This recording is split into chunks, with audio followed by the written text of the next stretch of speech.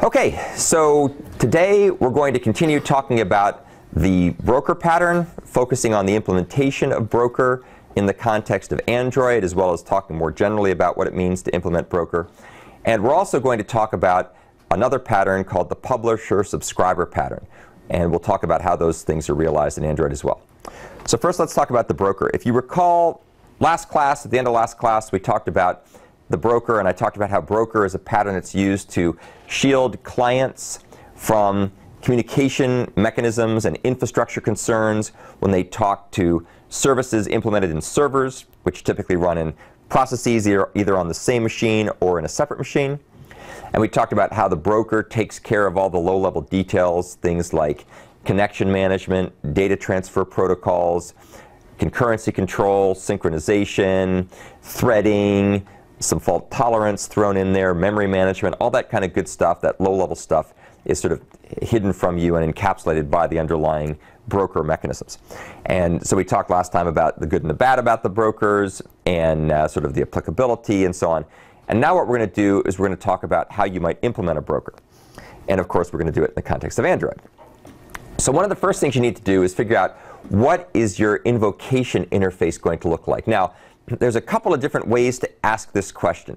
One way to ask the question is, what's the client application's interface going to look like, and do you want to make it as transparent as possible from the client? So if you want transparency, you're going to want to use some broker or some proxy-like mechanisms. We're going to get to that in a second. What I'm thinking about here is a little bit lower level than that. It's what's the interface that a proxy or an application that wants to program a little closer to the metal going to use in order to pass something to the broker itself. So how does a client invoke an operation on the broker? And so basically what we're going to do is come up with a way to allow somebody, either the client or the client's proxy, to pass a message from the client over to the server. And if you take a look here, you can see the way this is done in Android is something that's actually provided for by the underlying infrastructure, and it's this transact method. And transact is used to send the data. It's something that's exposed by the binder class, which is the lower level mechanism that does communication in Android, a lower level mechanism. There's lower levels than the binder we'll talk about in a minute. But basically it provides a method called transact, and you call transact with the code, which is basically the method that you're calling, as well as a parcel that contains the data that you want to have sent to the server, as well as how you want the reply information to come back. And so that information plus some other flags are actually used to send the data. And when somebody calls transact, which turns out typically to be the proxy that calls it, under the hood it ends up calling the onTransact method, and that will get delivered over to the server side, and there's an onTransact method that gets called back on the stub, and that's how the data gets upcalled to the server. We'll talk about that in a second. If you take a look at the binder code in Android, if you take a look at binder.java, you'll see this implementation, and it looks more or less like what I've shown you here. The next thing you need to do is you need to select and implement the marshaller. If you recall, there were sort of 3 or 4 main things you have in the broker pattern. You've got the client, obviously. You've got a requester, which is the client-side part that invokes an operation. You have the marshaller and demarshaller, which is responsible for serializing and unserializing the messages. And then you have this thing called a dispatcher.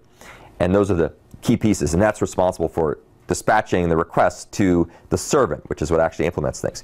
So the marshaller has different pieces to it, but this is typically what's handled for you by the proxy pattern. So I'm not going to talk a lot about here, because we just covered that in length in the proxy discussion. But in a nutshell, as you all know, the AIDL compiler generates the code to do the proxy operations, and it basically takes a look at the data types you defined in the AIDL interface, and then it creates the appropriate calls to the lower level Java code to marshal and demarshal things from native data types into these parcels. So as you can see here, for example, if we're using our download image stuff, then there's going to be this write string call here, which is going to go ahead and take the URL or the URI or whatnot. Oops, that should be URI. And it's going to go ahead and write that thing into the parcel, and then the parcel will be passed over as part of the invocation with the transact method on the remote binder. So we've already covered a lot of that stuff. What we're about to cover, though, now is a little bit deeper than what we covered with proxy. Proxy kind of stops at the point where things start to get interesting. So proxy is responsible for turning a method call into a message of some kind, a parcel in Android's case. But then it has to deliver that parcel somehow. How does it get there? Well, there has to be some kind of protocol to communicate between sender and receiver. And inevitably, these protocols typically use some kind of low-level byte stream or record-oriented communication mechanism, some type of transport. There's different choices, different middleware takes. It implements brokers. Some middleware uses datagrams or connectionless communication, where you don't set up a channel or you don't set up state on sender and receiver ahead of time. You just send the data out, and you either assume it gets there, or you don't care if it gets there, or you have some kind of retransmission protocol that is used at a higher level to make it get there. That's connectionless communication. Android doesn't do that. Much more common in certain kinds of middleware, especially object-oriented or non-object-oriented remote procedure call environments, is to use connection-oriented protocols.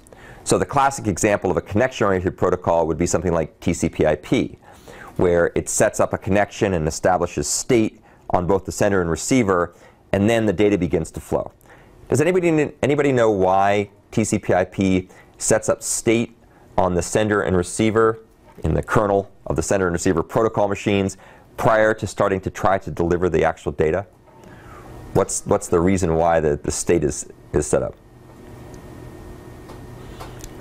First of all, does anybody know what TCP/IP does? Can someone explain to me what TCP/IP does? It establishes a handshake between the two endpoints.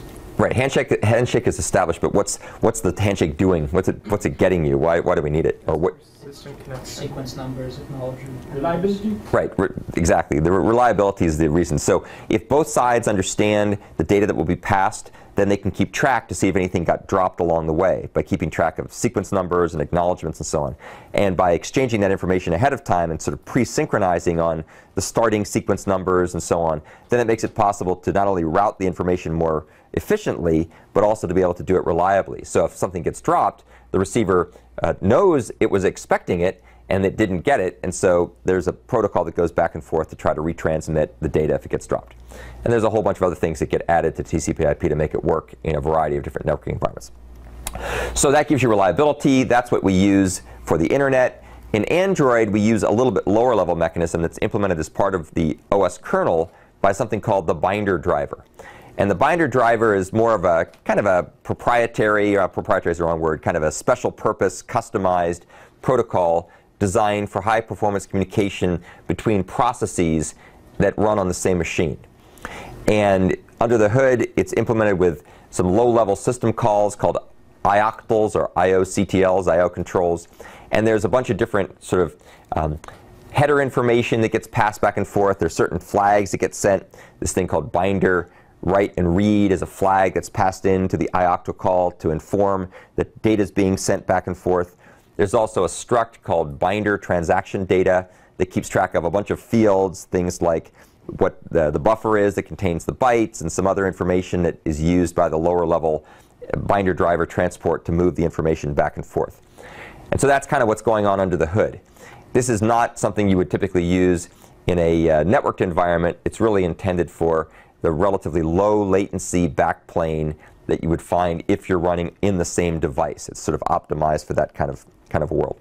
There's a nice paper that you could read about, or a nice presentation that I have a link for here that gives a lot more information about the low-level details of how the binder driver is implemented in Android. It's actually part of the Android Linux kernel extensions. Now, the next thing I'm going to talk about here, I colored it red because it doesn't apply directly to Android, but most broker implementations are running in, or many broker implementations are actually running in a networked environment, not a standalone backplane connected by a bus environment. So if that's the case, you have to have some kind of network communication. And there's a bunch of things you need to think about in that case about the protocols you use to talk across the network, which are often TCP/IP based, and then other just mechanisms you might want to add, things like acceptors and connectors and reactors and so on. And these are things we're not going to really cover here because Android doesn't have that capability. But if you start studying networked communication and networked programming environments, things like ACE or Python's Twisted or other parts of Java like Jetty and Netty and so on, you'll find lots of examples of these kinds of patterns used as part of the network communication layers. But we're not going to really cover them right now. The next thing you have to think about if you're trying to build a broker is think through the issues related to resource management. So resource management is an important part of any system, especially as it scales, because you want to make sure that these resources that are in high demand but somewhat scarce supply are properly allocated and deallocated by something, the operating system, the middleware, or some combination. And the key point here is that you don't have an infinite amount of this stuff. What are some good examples of resources that you don't really have an infinite amount of in the context of a broker or some kind of communication system? Ports. Ports, great example. So ports are typically endpoints of communication that queue up data that goes to them. They're addressable somehow. And you don't have an unlimited number of ports. You'll eventually run out. Of course, why do you eventually run out of ports? What's the other resource that you only have so much of before you run out of it? Memory, right. So there's only so much memory. So you have to manage memory. You have to manage ports. Other things you typically want to manage would be connections, which are often related to ports. Threads, that's a big issue. You don't want to have, don't want to start spawning threads just endlessly because you will quickly run out of them. And if you don't run out of them, you'll run out of memory, and then you'll have all kinds of thrashing and problems like that. So there's a bunch of different patterns that people have used over time to implement effective resource management. And these are protocols, these are services, and so on. So some examples that you might want to use in the context of a broker would be things like caching and pooling, which at first glance sounds similar, but they have a little bit different purpose. So oftentimes we use caching on the client side in order to have information held open even if it's not currently being used. So a good example of a cache might be some kind of connection cache, where you might share a connection to a server, and as you allocate those connections, you might cache them on the client. So if you have multiple threads that are trying to write, they can share access to the cached connection. So that's one example of something. A pool might be something like a pool of threads, where you pre-allocate a bunch of threads, you have them running, say, on the server side, and when a request comes in, the incoming binder driver picks a thread out of the pool and gives it the work to do. So pooling and caching are really both designed in order to pre-allocate and or allocate and remain allocated resources so that things don't have to be set up and torn down from scratch every time, thereby improving overall throughput. So a good quiz question would be, what are some examples of resource management, and what do they buy you in the context of the broker pattern, or something like that? There's some publications you can see. These appeared in the POSA 3 book. You can also take a look at them on the website of the authors of the POSA 3 book to talk about pooling and caching. Another thing that you need is some kind of registration interface that's used by the dispatcher to be able to register and unregister servants. Servants, keep in mind, are the things that actually get requests dispatched to them by the underlying broker middleware. So in the context of general purpose distributed computing, people have defined things like object adapters to do this kind of stuff. In the context of Android, we have something that's called the binder. And one of the methods that the binder defines is called attach interface.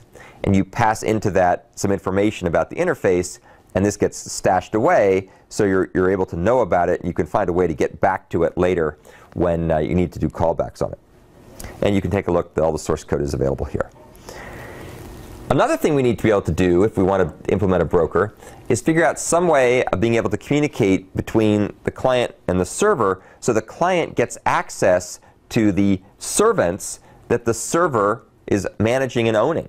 So how do you communicate that information back and forth?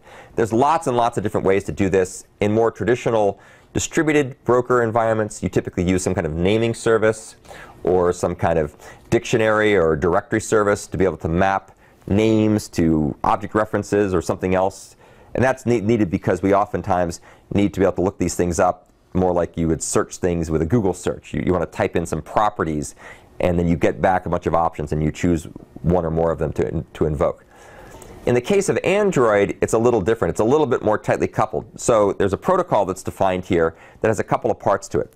One part is the onBind factory method that's defined by the server who implements the binder object, and that is responsible for giving back to the caller which is ultimately going to be the client, a reference, an iBinder to the binder. So iBinder is an interface to a binder, and you can use it to invoke operations. And you can take a look at the service interface to find out more about that. The other thing that is defined on the client side is a hook method called onServiceConnected to get this binder back from the server or the service and then stash it away someplace on the client side so it's available for being used to invoke these two-way operations or one-way operations later. So there's kind of this multi-step protocol, as you may recall, where you do a bind service that causes onBind to get called on the server. That passes you back a binder object. That binder object comes back to you through onServiceConnected, the hook method. You get that thing, and then you can use it to invoke operations. So that's how Android gets the information back to the client. And you can take a look here for more information about the service connection interface.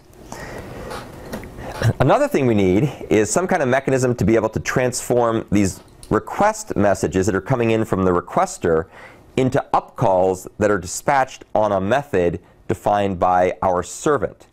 Now keep in mind, in the case of Android, the servant is basically whatever typically anonymous object subclass is anonymously from stub, and then fills in the various methods that have been defined on that stub in order to carry out the work that was described in the AIDL interface. So in this particular case, this is handled by the stub. When the generated stub comes out, it has an onTransact method, and that onTransact method will take a look at the particular code that was passed over by the transmit or the transact call, and that transact call will then end up dispatching the onTransact callback, which looks at the code, which tells it how to demarshal the various fields that are passed over in the parcel, and then that's turned into native data types in this case, which are then passed to the upcall method to the actual servant implementation. In this case, we're doing the download image method for our download interface, iDownload interface. So that just gives you a sense of how those things fit together. So that kind of illustrates all the different pieces that are involved. Client invokes a method on a proxy. Proxy turns the method into a message, calls the transact method to pass it down to the broker through the requester portion. The requester sends it across using the binder driver communication protocol, comes up on the receiver side. The dispatcher receives the request, takes a look at it, figures out who it's for using the lookup mechanisms that were defined by the registration interface we looked at, and then ultimately finds the right stub, and then invokes the operation on that stub to go ahead and call back on the servant's implementation method to get the job done. So that's kind of the steps involved. And then there's also a reverse order going the other direction if there's a reply. Something else you need to do if you want to start implementing Broker is figure out whether or not you're going to support asynchrony or just simply stick with synchrony. Traditional brokers tended to only support synchronous communication because they were trying to mimic two-way procedure call interfaces. So a regular procedure call is a two-way call. So for many years, remote procedure calls were kind of two-way calls. And early versions of Corba were like that too. And if you didn't like that, you used kind of one-way calls, but that had some downsides. Later on, people began to realize this is kind of limited. We really want to support asynchrony as a first-class citizen in the type system of the broker.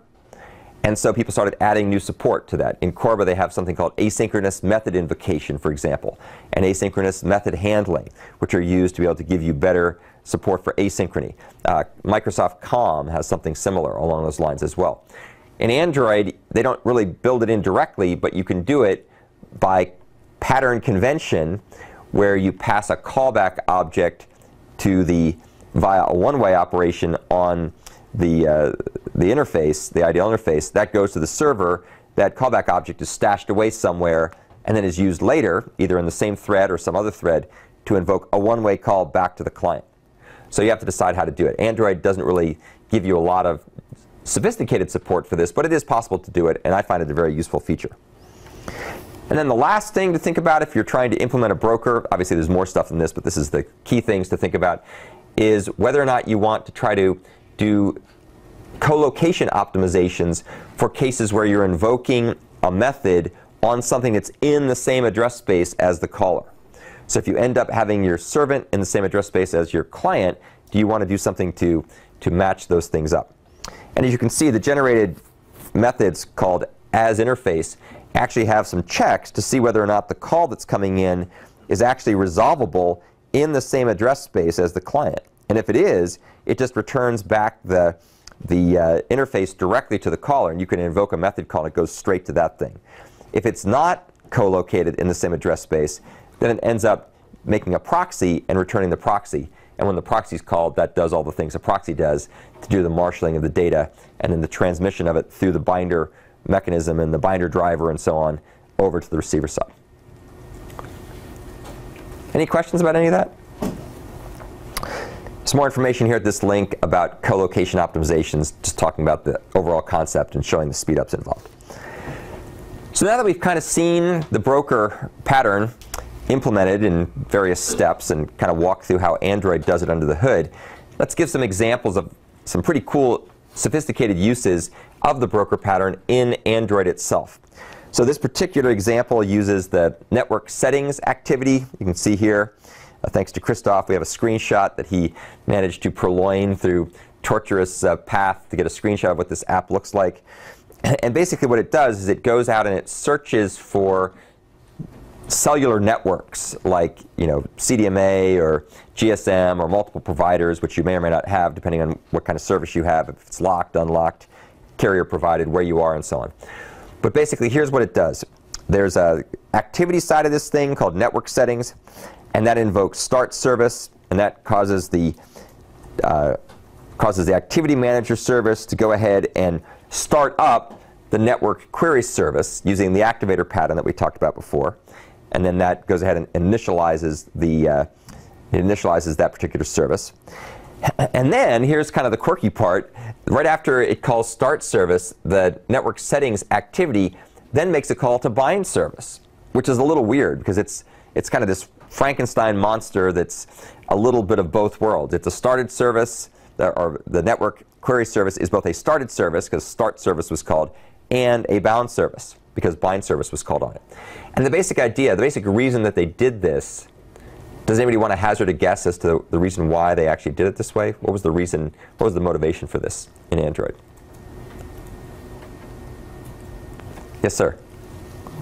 Bound services die when there's nobody else that's bound to it, but if you start it first, then it's a started service, so it's not going to die unless it has to. Right. So they wanted to be able to keep this service running around even if nobody was talking to it, which is kind of funny. That kind of flies in the face of a lot of what they say in Android about not doing this, but this is sort of a system-y service, so I guess they figured that it was okay for having it running there in the background and consuming some resources.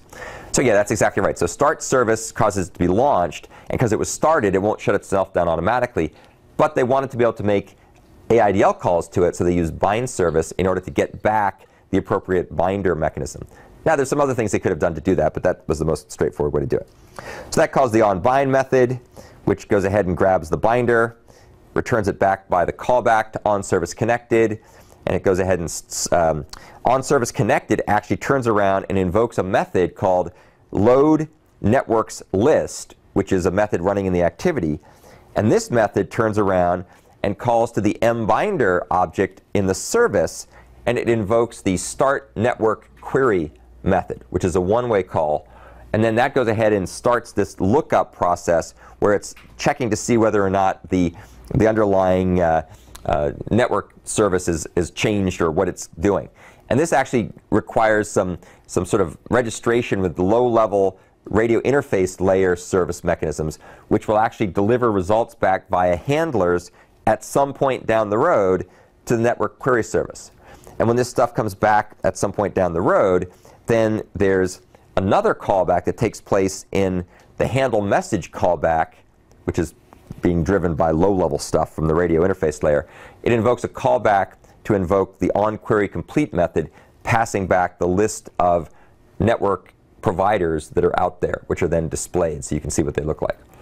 So it's just this really interesting, totally asynchronous use of the broker pattern, illustrating activator, illustrating proxy, illustrating the broker, you know, all this stuff that we've been talking about kind of all comes together, and there's both, and it's basically using an asynchronous communication mechanism to make everything work together and not block anything.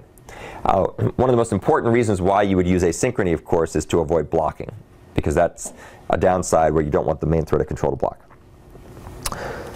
Okay, so to summarize the broker, you have support in Android via the binder and AIDL for broker. You have support for started services, which use the command processor pattern to do message passing. And in some sense, then broker and command processor are pattern complements. You can use them in different purposes. They sort of compete with each other. And as we talked about last quiz, you would choose one over the other depending on the circumstance in which you find yourself arising. It is your job, or the job of whoever you work with, to understand the trade-offs between these patterns. And one of the nice things you get from understanding this stuff as patterns, as opposed to just understanding them in terms of the features that Android provides, is that it gives you a bird's eye view of the trade-offs between architectural alternatives. And ironically enough, as you switch between platforms, as you switch from Android to iOS, as you switch from smartphones to clouds, or whatever you move to, you'll find that these patterns exist in almost all those different contexts. And once you understand the design alternatives and trade-offs in terms of patterns, it's a heck of a lot easier to navigate through the design space.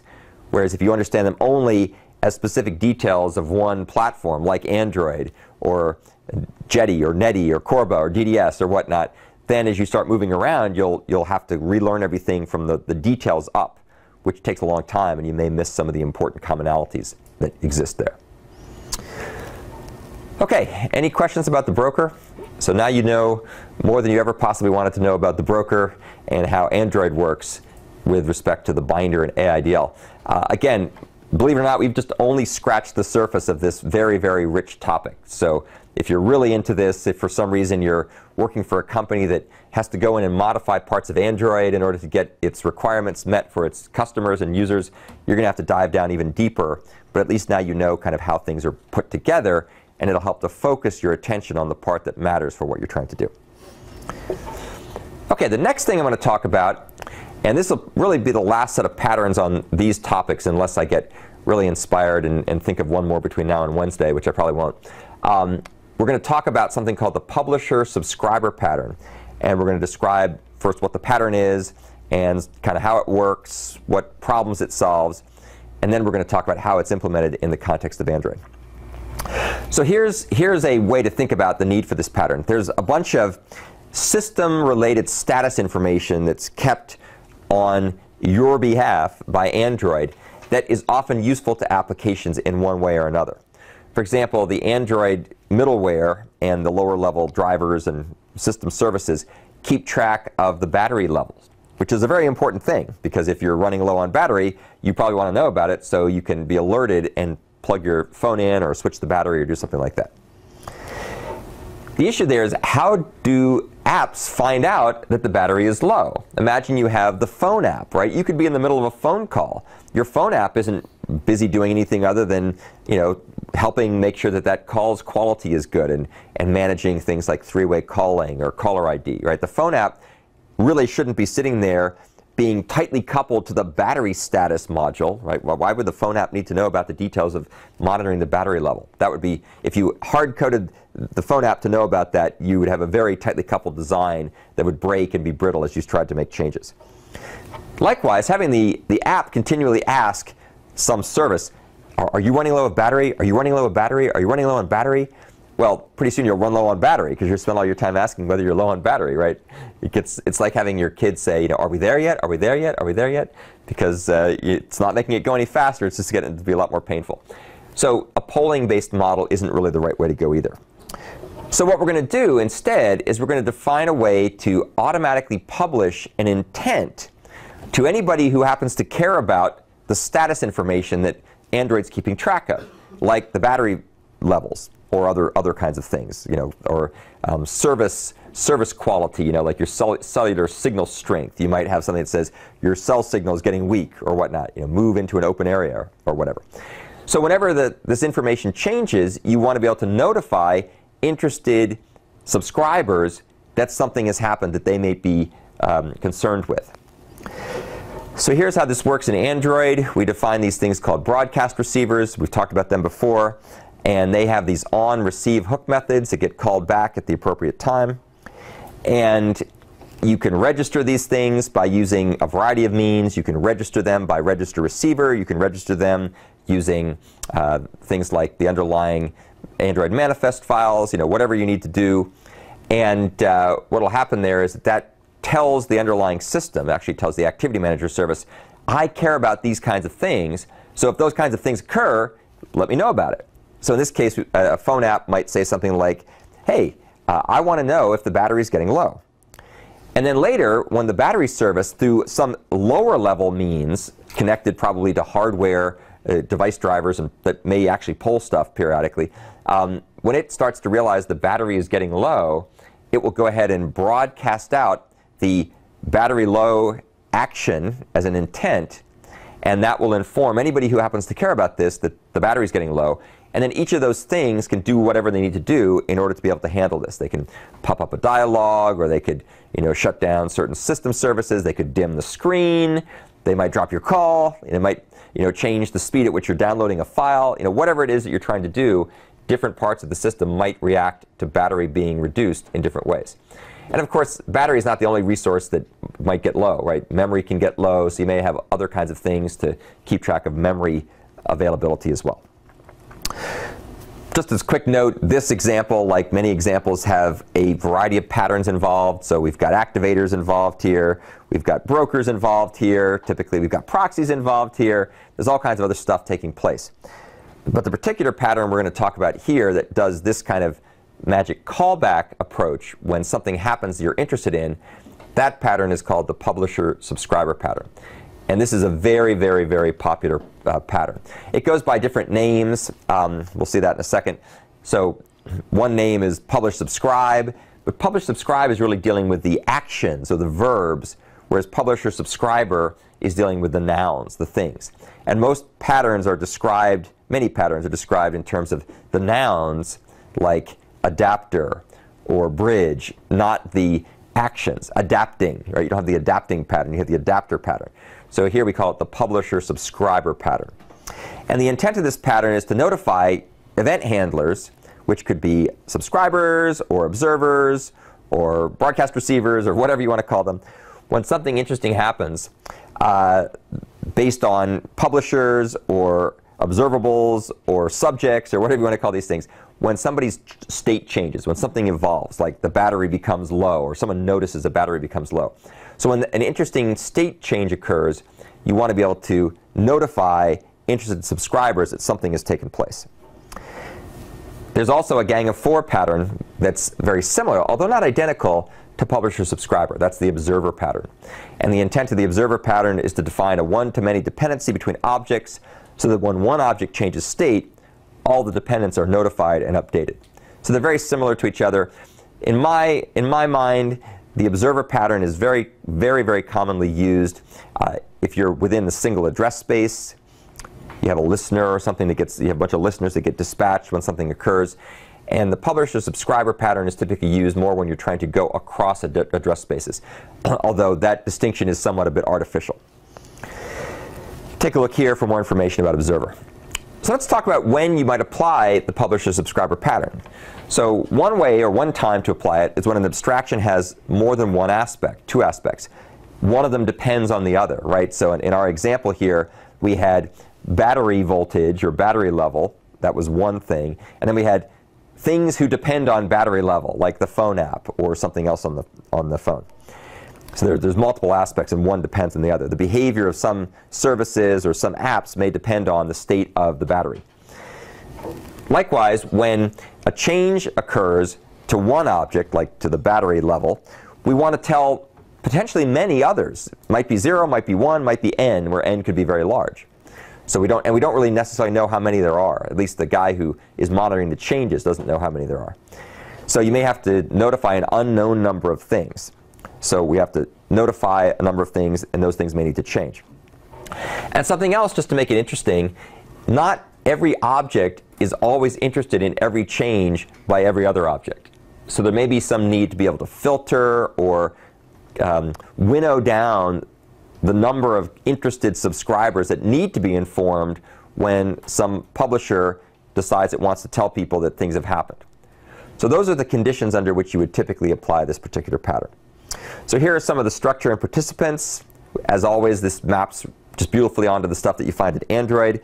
There's something called an event, which in Android is an intent. That's easy. There's something called a subscriber, which is the thing that consumes events. In Android, that's a broadcast receiver, among other stuff. There's other things besides broadcast receivers, like content observers and stuff like that. There's a way to filter so that every subscriber does not receive every event. That's done through something called intent filters. There's various ways to define those. You can define them programmatically, dynamically. You can define them statically through manifest files. It's up to you what you want to do. You have a publisher, which is used to create the events in the first place, or the intents. In Android, that's typically a service or an activity. And then finally, you have something that serves as the mediator, the traffic cop, that routes the information, the intents, the events, from the publisher to one or more subscribers if their filtering criteria is satisfied. That's what's called the event channel. And in Android, that's handled by a variety of things, the context working in conjunction with the Activity Manager service. So those are all the different pieces mapping the concepts of the pattern to the pieces of Android. And that should be helpful, because once you understand how it works in Android, pretty much every other intent system and event system has a lot of things in common. Here's a quick summary of the dynamic interactions in this pattern. Starts out by having the subscribers register with the event channel.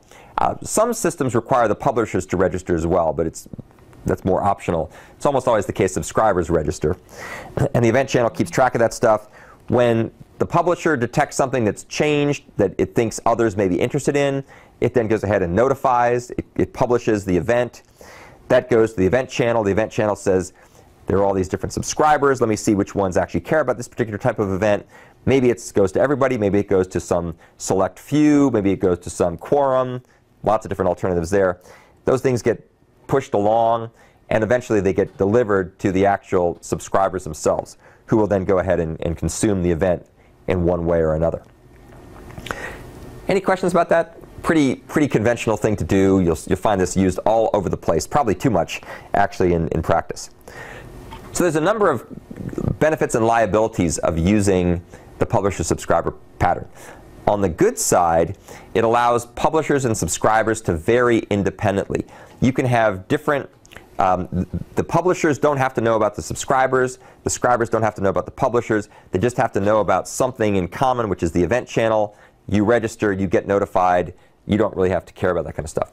Think about services that you might use or you might be aware of that work this way. Twitter is a good example. If you want to follow Lady Gaga, why you want to do this, I don't know. But if you want to follow Lady Gaga or Miley Cyrus, because you like to see a train wreck unfolding in real time, then you can subscribe to their Twitter account. And they don't really know who you are. They don't really care who you are, by the way. They just want to know that you're a fan. And so as they go about the crazy things they do in their lives and tweet about it, you'll be informed, right? So it's this sort of anonymous communication. They can, in fact, it doesn't even really have to be them. It could be their handler out there, just trying to patch over a rough spot to make it look good or whatever. So the publishers and subscribers can vary and be different. You can add any number of subscribers you may want. So you might have 1, you might have 0, you might have a gazillion. And the different subscribers may choose to treat the data in different ways. So, some people, when they get the tweet of Miley Cyrus's latest, music award thing, they may immediately rush out and watch the video. Other people may call the network to complain. Other people will, take a shot of vodka, whatever they do. The different people can react in different ways to the information that's coming out their way. And so you can customize the behavior. So those are some really powerful, positive things. And what you end up with when all is said and done by using publisher-subscriber or event-based communication of this form is you end up being able to have a loosely coupled connection between different parts of your system. So things are more evolvable. They're more customizable. They don't have to all vary in lockstep. And there's even more sophisticated things you can do here. There are some downsides, though. One of the problems you can get into is you can end up with, because the publishers and subscribers don't really know about each other, you can end up in situations where you have a storm of communication taking place that nobody really realizes they're propagating, and yet because of the aggregate effect of this, the system becomes wildly overloaded. There was a great example, if you take a look at email storm on Wikipedia. There's a bunch of examples of email storms.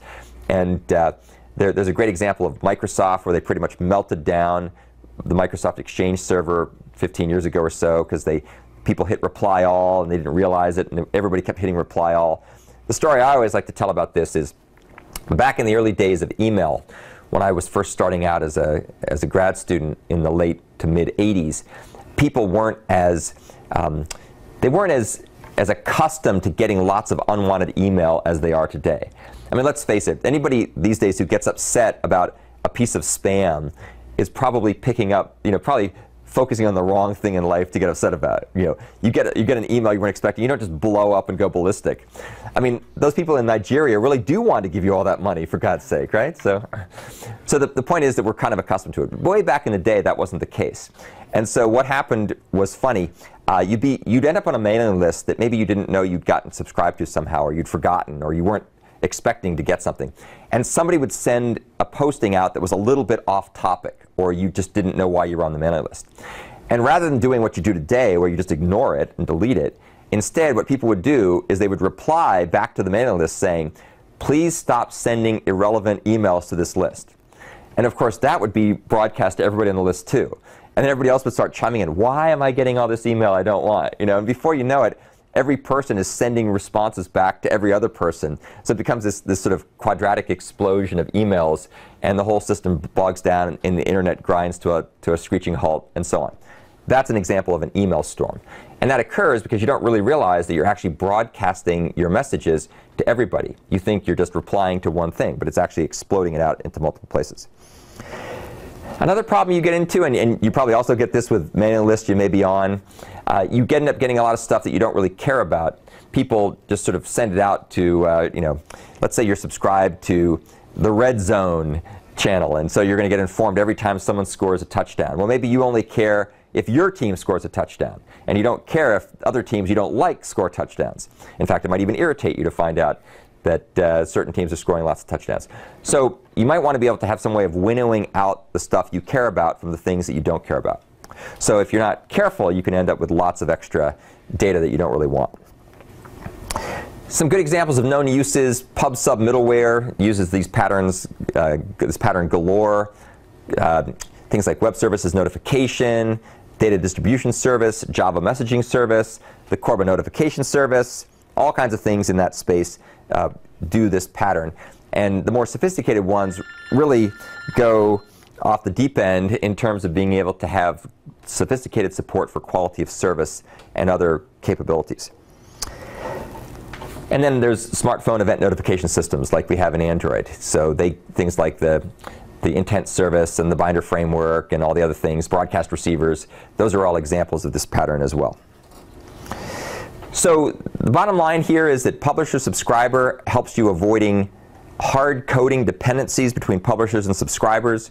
So as things change and evolve, you have less rework to do in order to take advantage of changes that may occur in terms of numbers of stuff, what they do in response to stuff, and so on. And also, subscribers and publishers can come and go, and new types can be introduced to the system oftentimes without having to make changes to what's already there. And that's one of the powerful features of advanced pub/sub middleware. It's very change resilient in a lot of ways. And the other nice thing is you don't end up having to poll stuff. You get informed when things happen, and you don't have to sit there and repeatedly ask questions, chewing up valuable resources, including your time, without really knowing about anything until it actually happens, right? So those are basically that's basically an overview of the publisher-subscriber pattern. Any questions about the pattern in terms of what it's intending to do? All right. So let's talk now about how you would actually implement the publisher-subscriber in Android. And there's a bunch of different ways to do it, so we're just going to focus on one part. So first, let's talk about what it means to implement the pattern in the first place. So there's a bunch of steps that you need to do. One of which is you have to define or determine what the publisher-subscriber mapping is. How do publishers and subscribers interact? What's the means by which they communicate? And of course, in the context of Android, this is done via an intent. And as you all know at this point, it keeps track of various things. Optionally, keeps track of the name of something. More likely, in the case of pub/sub-like models, it keeps track of the data. It keeps track of the action. Keeps track of the extras, the category, etc. Those are things you can put into an intent data structure. And then that information will get distributed by some magic cloud-like thing to the various receivers. If you want to avoid this overhead of giving everybody everything all the time, then you need to come up with some kind of filtering mechanism to narrow people's interests in certain topics or certain parts of certain topics. So in Android, this is done by the concept of intent filters. And there's different ways to define or program, implement intent filters. You can do them dynamically by creating an intent filter and then registering it when you call register receiver. You can also use the manifest file, as we show here, to specify different things, different actions, different data, and so on. And then you will only receive that stuff that matches your filters. So it's kind of like a sieve, and only things that pass through the filter or pass through the sieve are actually delivered to the end result, to the broadcast receivers. Another thing you need to do is figure out how you're going to go ahead and define and implement the subscriber registration API. And there's a couple of pieces to this. First, you have to figure out how you're going to let applications, which in this case could be activities or services, go ahead and register broadcast receivers to get called back. And there's a couple different variants here. You can have a register receiver model where you pass in the receiver you want called back and optionally the intent filter or not. And then you can also give permissions, and you can actually, even in the second case, you can actually give a handler where you want the call to take place if you don't want it to take place on the thread of control where the broadcast receiver was originally created. So you have a lot of flexibility in Android about how you control where things are going to run. These subscriptions that you make, the registrations you make of the receivers, are typically stored in some kind of internal data structure somewhere. In the case of Android, there's a very complicated means for doing this called the Activity Manager service, which I encourage you to take a look at sometime. It's vast. It's like 16,000 lines of code or more. There's a method called register receiver in there that's non-trivial. There's even longer methods we'll look at in a second. And basically what they do is they build some kind of hash map called registered receivers, which is going to keep track of who's registered for which different kinds of things. So when you call register receiver, it goes ahead and checks to see if this particular receiver is already registered for this stuff, and if so, it adds it to a linked list of things that are going to be registered, and then it goes ahead and sticks it into this hash map. So you can end up with multiple receivers registered for the same intent, and that is what's used to support this group communication, this one-to-many communication. That's the hallmark of the publisher-subscriber pattern. You can have many things be dispatched just as you can have one thing be dispatched. Then you also have to figure out how to define and implement the notification API. This is the thing that the publisher uses to notify the subscribers. And once again, there's a couple different variants. We have a way of being able to say, from an application point of view, from a publisher point of view, send out this intent to all the registered broadcast receivers, or all the subscribers. And Android has a couple different variants of this, if you recall. One is called send broadcast, and that sends it out to everybody, kind of in parallel. And the other is called send ordered broadcast, which serializes the way in which the dispatching takes place. And there's a whole pile of variants of send ordered broadcast that do various kinds of things. So I recommend you take a look at the documentation for more details about that. Under the hood, in the Activity Manager service, there's a bunch of methods that handle this. There's a method called broadcast intent, which is kind of the entry point into the Activity Manager service. And it very quickly grabs a lock and calls broadcast intent locked. And broadcast intent locked is like 350 lines of code. It's very, very nasty, hard to figure out code. But what it basically does is it goes ahead and it takes the intent that's being broadcast, and it looks up to see whether or not that intent has been registered for in Android manifest files. Those are the static receivers. And or registered via calls to register receiver, which is a dynamic call.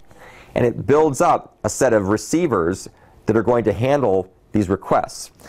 And then it goes on and does a lot more stuff, which I'm not going to talk about here in detail. But if you look at the code, you'll see basically what it tries to do is it tries to send out the registered receivers, in other words, the dynamic ones, if you're not doing an ordered broadcast, it tries to send them all out concurrently.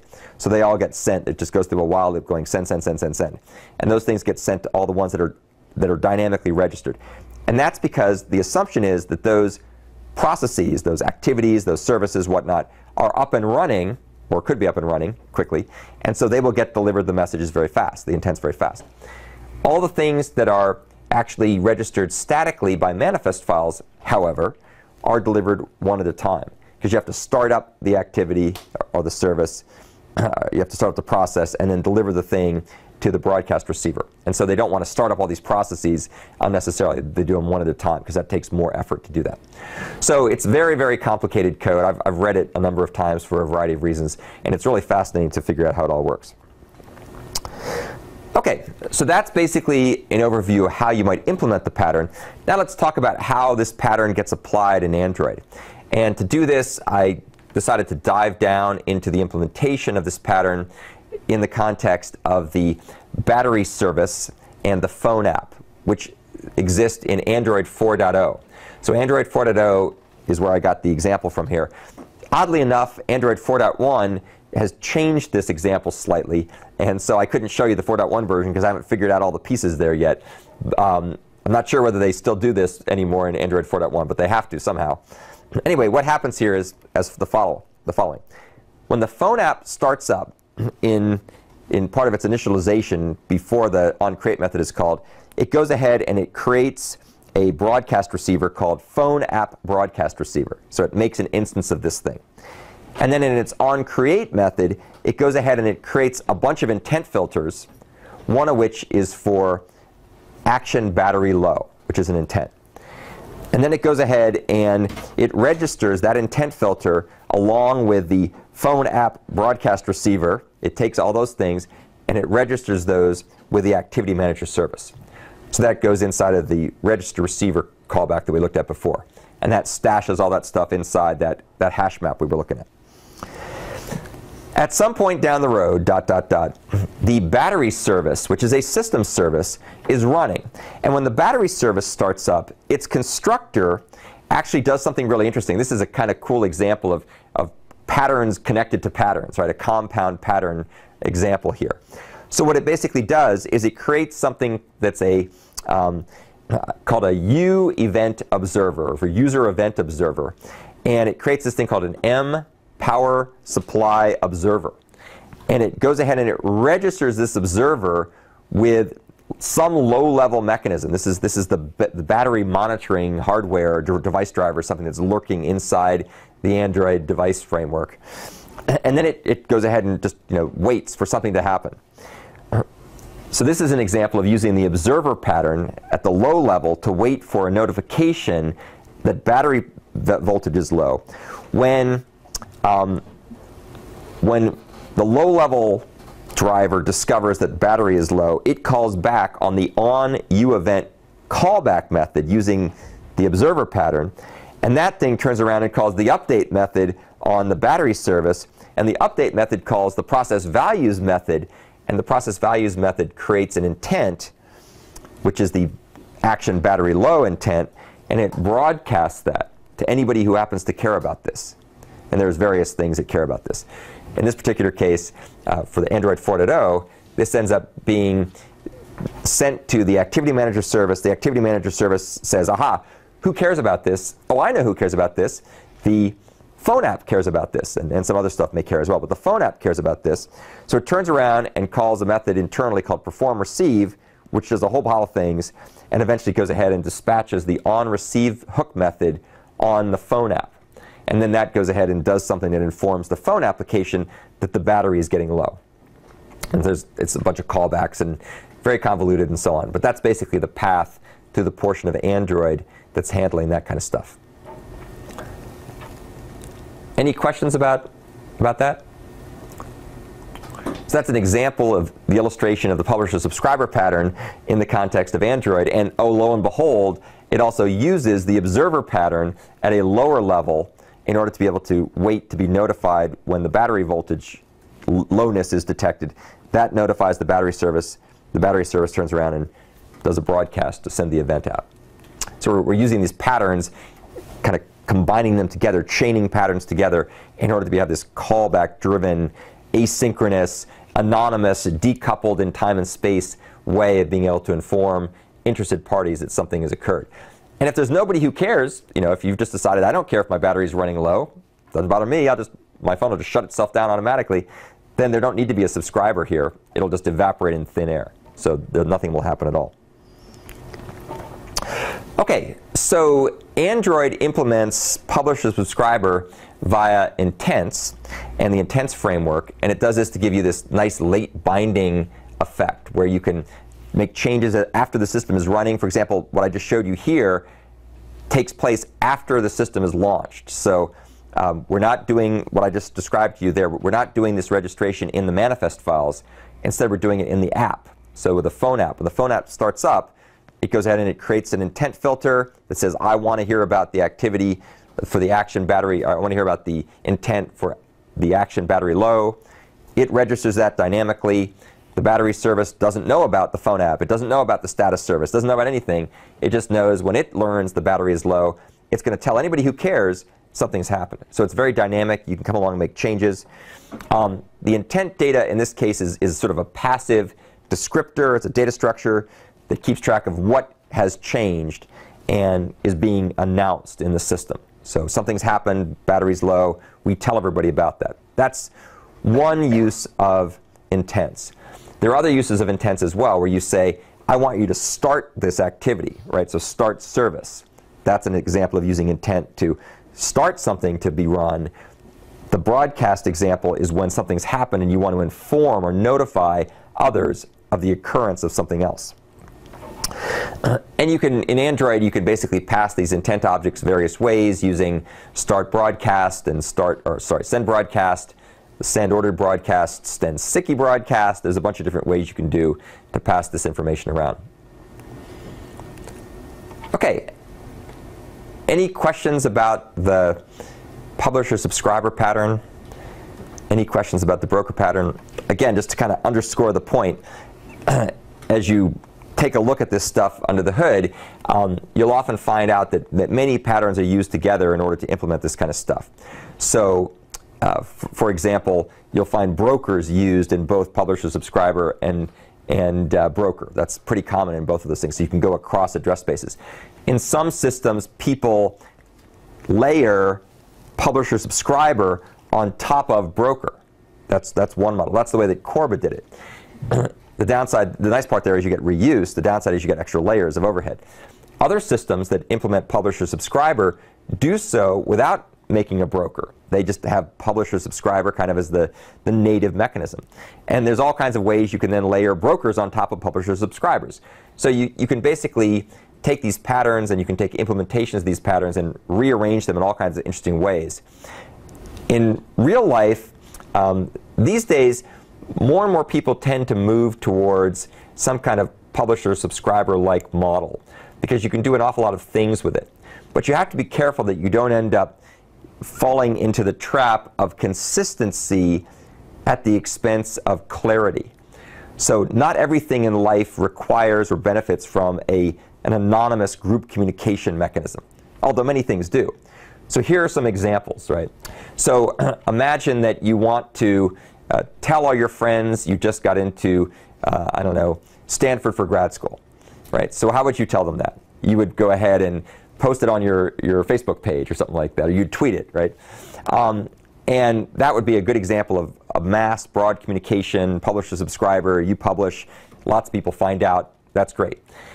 If you want to, I don't know, invite your parents over or invite yourself over to your parents for dinner this weekend, are you going to publish that on Facebook? Probably not, right? You're going to pick up the phone and you're going to say, hey, I'm coming home this weekend. Can I bring my laundry or whatever else you want to do? And so that's a good example of a point-to-point communication. Probably using a publisher-subscriber mechanism to or tweeting to the world you're going home to see your parents this weekend, unless you're Oedipus or something like that, just isn't very notable, you know. So the point is that different things are usable in different contexts. By the way, did anybody get that? Okay, good. Although this is the value of a liberal arts education. I just want to point it out to you, right? Everybody who's only like in pure engineering, like Oedipus, what the heck is that? And why do we care if he's going to see his parents? So anyway, the point is that you want to pick and choose the mechanisms to use, and patterns give you a language to describe that. And of course, reusable software, like we find in Android and other middleware, give us a vehicle for being able to implement it and reuse it more readily. OK. So that's it for this session. Any other questions?